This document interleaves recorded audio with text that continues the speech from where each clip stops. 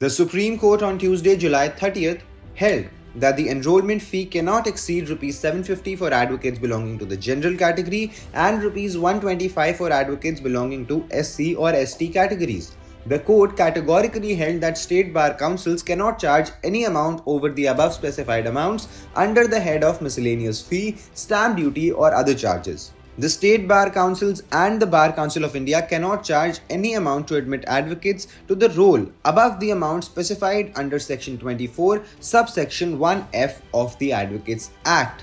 The judgment, authored by Chief Justice of India D.Y. Chandrachud, stated that charging exorbitant fees as a precondition for enrollment creates barriers, especially for those belonging to the marginalized sections, to pursue their profession. At the same time, the court declared that the judgment will have prospective effect only, meaning that the bar councils are not required to refund the enrollment fees collected in the excess of the statutory amount so far. The bench led by CJI D.Y. Chandrachud, comprising Justices J.B. Pardewala and Manoj Misra, was deciding a batch of petitions challenging the different enrollment fees being charged by different state bar councils as exorbitant. For more such legal updates, don't forget to follow LiveLaw.